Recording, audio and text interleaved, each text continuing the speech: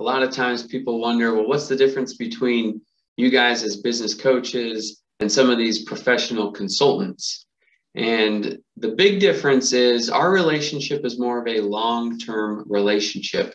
And we utilize the metaphor of give a man a fish, you feed him for a day.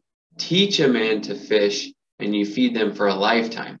So that's more the approach we take. As business coaches, we help the business owners understand the strategies. We help them do the strategies, right? We help them create their organization charts, their position descriptions.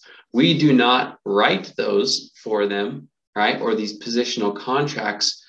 So that's maybe different than like a consultant who will come in, invest a lot of time in your company, give you a product that you either implement or put on the shelf, right?